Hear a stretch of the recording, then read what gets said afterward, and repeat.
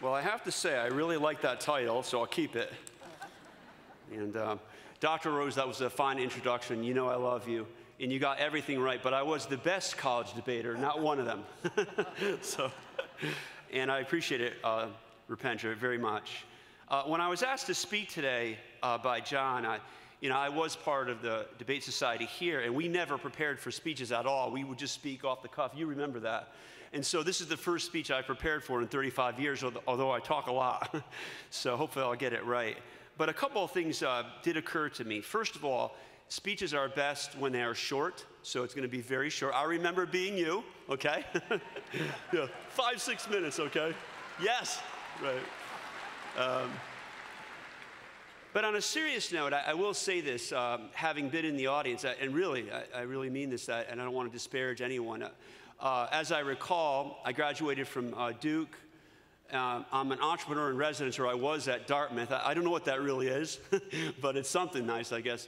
But being here is absolutely the best. There's no question about it. My heart lies here. So I did put time into what I want to say to you, because it's important to me, and I think you might get something out of it. But what I want to avoid are bumper sticker type things, little phrases or whatever. And I'm going to speak to you sort of from my experience. And maybe out of all this, you'll take a couple of things, maybe one thing. I really want that for you. Number one, find something that you love to do. That's a big deal. That sounds like a bumper sticker. It kind of is. But find something you really love to do. Your work is not your whole life. Absolutely. Your work is not your whole life. But it is material to a good life. So find something that you want to do. Now, your parents are going to chafe a little bit at this, okay? They're going to say, I know that, but what does that really mean? How do we manifest that? When I graduated from college in the 1880s, it feels like, it was the 1980s, all the guys I graduated with, you go for a job, maybe you go to work in one company 3-4 years, and you go to grad school, or you stay with a company. You're part of a generation. And I like this. This is one thing millennials never used in a real good way. But one thing I like about your generation is there's a lot more experimentation about things. Try different jobs in your 20s. Try things. Don't get stuck. You might be a finance major. You could be political science. You have an idea of what you want to be. But use your 20s and even early 30s to experiment and try different things. Don't get locked in. That's a big deal. One of the things that makes me sad when I think about it, I've employed hundreds, maybe thousands of young people, and it saddens me to think that there's some of us, all of us, who have jobs that we don't love. And I hope that does not happen to you. Don't settle for that. Life is more than that. So try to find something that you like to do, and if you have to experiment, do it. The other thing that's kind of interesting being up here, I've realized that commencement addresses have turned into short Super Bowl ads, you know what I mean? You have to have some incredible thing to say. I don't have anything incredible to say. I'm really saying what I hope you can take away and what is real for you. So the second one kind of falls into that category. My father actually was born about a mile from here in Bridgeport, Connecticut. He never graduated from college. In fact, he did not graduate from high school. He was in the Marine Corps, and then he got a GED. But my father, even though he was not educated, was wise. Big difference between being educated and being wise and having wisdom. It's really true. It's really true. So that's what we have to seek. But he used to say, be around people that you want to be like. That is absolutely true. This university, which is awesome, right? No question about it. This university, I know that's hokey, but I'm going to say it. And it's incredible what Dr. Milady, what Dr. Patillo have done over the last 30 years. Look at how we've grown and what we've done. But anyway, my father used to say, be around people who you want to be like, employers, family, friends, because you will take on their characteristics. So be careful about that. That's really true. Now, the second 2 points, and I'm going to keep it short, I promised you, right, are a little bit vague, and I'm going to do the best I can. What's the third thing that I've learned in the last 34 years? And I can't believe it's been 34 years, but it has been. What's the third thing that I've learned? Happiness is a bank shot. You don't get happy directly. You get happy by giving to other people. I think that's the way we're constructed. Really. That's the way we are. This is what I believe. It's my stage for a little while, right? This is my belief. I don't know if I'm right. But happiness is a bank shot. It's how you serve other people. Your philosophy, your religion, these thoughts that you have, political views. How do you treat your kids? How do you treat your spouse? How do you treat your mother and father? That's what makes you real. When I look back at my life, and I do, I think about the small, petty, not cruelties, but thoughtless things I've done in my close group. Look at that type of stuff. That's what's going to define your success. How do you treat people around you? But really, happiness is a bank shot. Now, I want to say this. I get a lot of accolades that I don't deserve. And it's absolutely true. That's not false modesty. It's for real. It really is. I started an organization, Inmates to Entrepreneurs, and we help people who have been incarcerated to start their own businesses. And I started that with Reverend Robert Harris back in 1992. Now, why do I do that? Well, you get these people ascribe things like, you're a good guy, you're doing good stuff. Why do I do that? It makes me feel good. So that is a paradox, right? That's a paradox. Those are things that you hold, those are constructs you hold at the same time. If I'm doing stuff for other people, I feel good. So in some ways, service is almost a self-oriented thing. It's sort of the way that we're engineered. Now again, that is an obvious thing, but here's what I would ask you to do. And just think about it at least.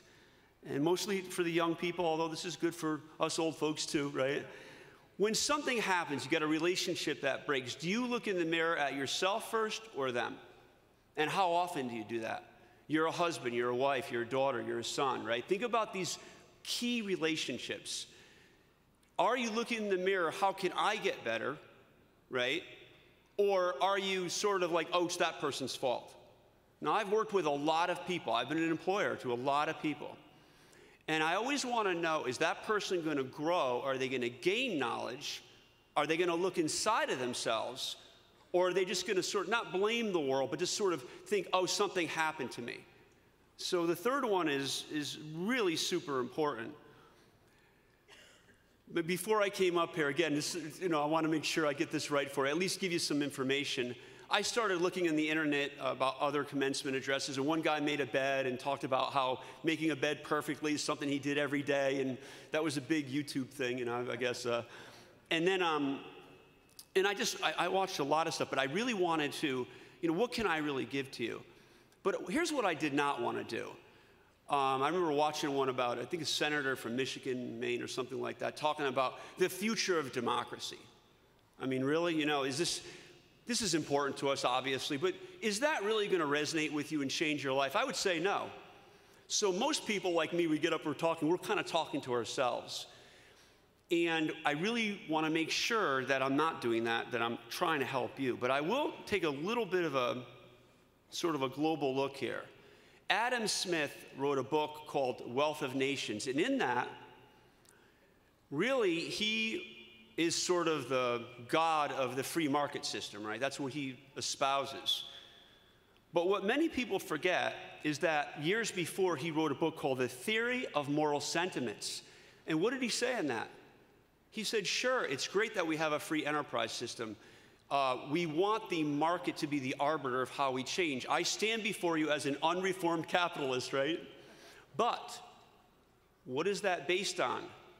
It's based on ethics, a moral compass by citizens, by doing the right things, by giving back. What about the poor folks of this country? There's a lot of them. There's some here, but there's a lot outside of this state. Think about where we are right now, right?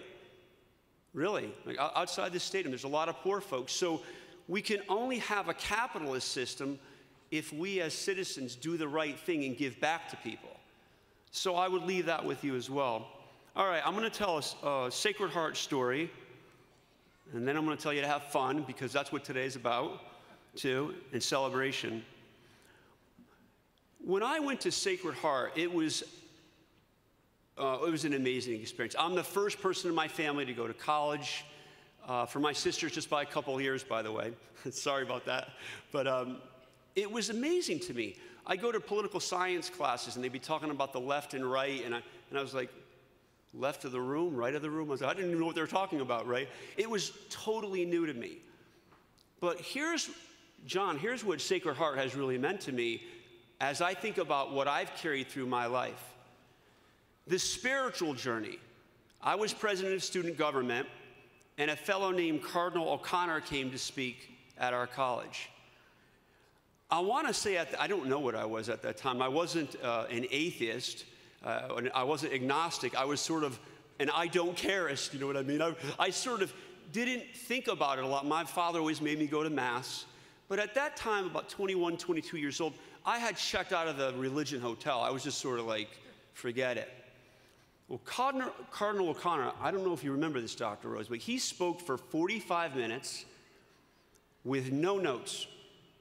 It was amazing. I was there as the ceremonial leader, you know, the president, student government, all this good stuff. And I was sort of doing what I used to do in Mass, which is, you know, kind of listening, but not really. You know, what do I have to do for schoolwork tonight, that type of thing. And, but he spoke incredibly, no notes. And he spoke about the sanctity of life. But it was amazing, actually. And even now, I know it's hokey. I know you guys are young. I understand that. But even now, I get goosebumps. I think about that. I think it's probably the Holy Spirit, actually. But he said something fascinating. He said, the problem with the Catholic religion is that we don't lean on the New Testament enough. And I think it's true even today. So this is what, and actually at that point, because I thought I knew everything, I really did. I was sort of, at that time in my life, I was, well, I don't know, a know-it-all, I guess is the best way to say it. But I went and I researched the origin of the universe according to the scientists. I said, hey, this guy, Cardinal O'Connor, really smart guy, but the scientists have some better explanation, right? That was sort of the generation I was raised in. And then I looked at it and I said, is this all you got? But what really hit me is I started to read slowly. My journey has been a zigzag, by the way, not a perfect one, and yours might not be a perfect one. But I started to read the New Testament about this guy called Jesus Christ. And it amazed me because we're the Christians, some of them, and I know we have different faiths here, by the way. I'm going to kind of end on a different note. Christians, I like him. I'll take him or leave him. But this guy, Christ, I like this guy. I really like him. So this is what I would say to you. This sounds a little preachy. I apologize. But there's a reason. Try to find a spiritual path because things are going to happen in your life. I mean, you talked about the person, brain surgery. We lost a student. I mean, these are, can you imagine losing a child? Oh, my goodness. So try to find something that is a rock that lasts forever. Family, excellent, very important. Wives, husbands, children, no question about it. But what lasts forever? No matter what happens to you. So even if your faith is not that of a Christian, try to find something that lasts forever. Really a big deal. And at Sacred Heart, that's kind of that's where my journey started. Because as I said to you, you come up here, you talk, you're going to have a good life, you're going to have fun, you're going to have all these things, but sometimes things will happen. So what I want for you is something that will last forever, that really is a bedrock, whatever your faith is, okay? All right, wrap up here. One last thing. Life should be fun. It's just like anything else. When I was in school here, I was incredibly driven. I mean, some people would say, my kids would say, I'm still incredibly driven. I'm always on to the next thing. But plan fun. Absolutely plan fun because, you know, it's a journey. And I was talking to the guys. I remember being when I was young, people would say, boy, time goes by quickly. But I remember thinking, well, you're just saying that because you're old, you know what I mean? But it's really true. Time does go by quickly. So try to build in fun because, you know, it's a short journey. Has Sacred Heart done an amazing job or what? Come on. Come on. Come on. These guys up here have done an amazing job. It's true. It's true. When I came here, this was a commuting college. I don't know how many people we had then, maybe 500. I don't even remember. It was an easier election to win because of that. But Sacred Heart has done a great job. William and Nolan, I love you guys. Don't forget that. God bless you, and best wishes to you.